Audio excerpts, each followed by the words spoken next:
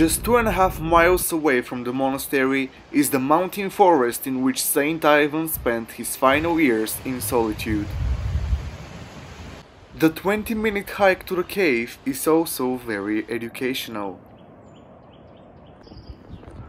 As you reach the top, just before the cave, there's a little chapel in which lies the body of the hermit Ivan.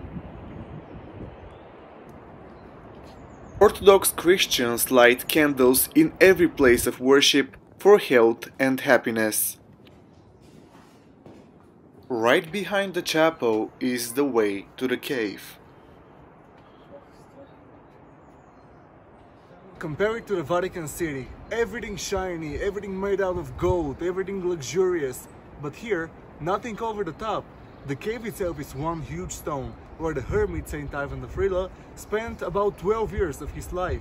Imagine, a dozen years away from what we call the comfort of our own homes.